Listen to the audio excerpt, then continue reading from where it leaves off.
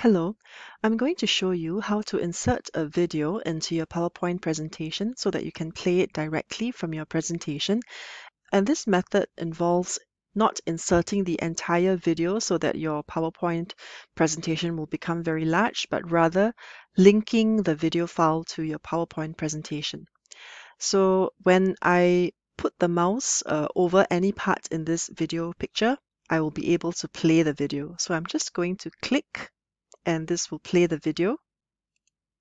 Hello, in this video I'm going to show you how to use Zoom while in your iPad to conduct a lesson, and I simply click it again so that I can pause the video.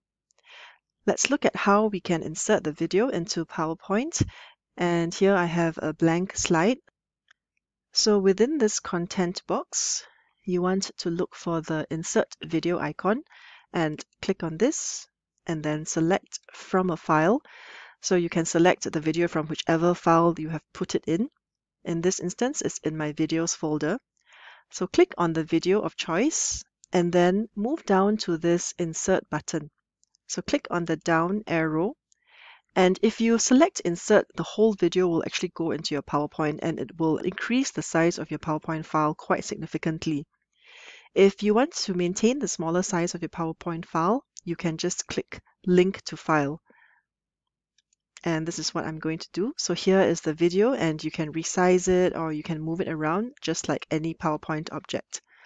The important thing to take note of is that the actual video file and your PowerPoint presentation must be in the same folder in order for the video to work. So let's just play back, and you can play back both in slide editing mode as well as in slideshow mode. In this video, I'm going to show you how to use Zoom. And again, just to show you the slideshow mode. Hello, in this video, I'm going to show you, and with this playback bar, you can actually go to various parts of the video as well. Immediately in the whiteboard, so you can start writing. Now let's take a look at the folder in which this PowerPoint and the video files are in. And again, I'm in the videos library in this computer, and here is the folder. So you can see that my PowerPoint presentation as well as the video are both in the same folder. And once you have correctly saved them in the same folder, this video will be able to play during your PowerPoint presentation. Thank you.